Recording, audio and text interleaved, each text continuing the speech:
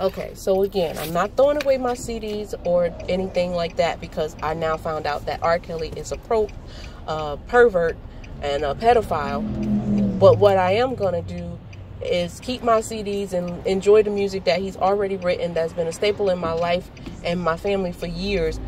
And I'm not going to look at it any differently than I've already looked at it, because I've been enjoying it for this many years. However, let's not kill the music and destroy what's been built for us. Let's just destroy the man. We have to work hard to get him locked up. We have to work hard to educate our children to avoid this from happening again, and giving him the ability to steal our children's innocence and things like that. But killing the music and depriving artists all over the world of, you know, singing these songs for their billions of fans around the world who enjoy hearing them perform these songs just because R. Kelly wrote it is stupid.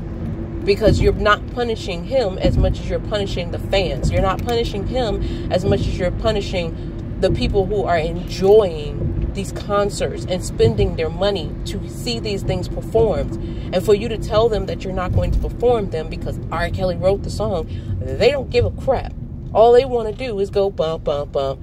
So all of this mess you talking about, oh, I'm not going to sing this song, I'm not going to sing that song.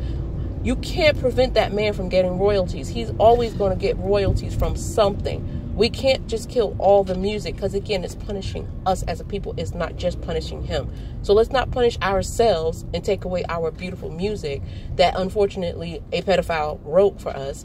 Let's just enjoy the music and take it for what it's worth, because it's still beautiful music to believe that we can fly. But the bottom line is, let's not give him any further business, and let's educate our children and keep them safe, and let's do everything in our power to find all the evidence we can to lock this mofo up, and then such is life. And that's that.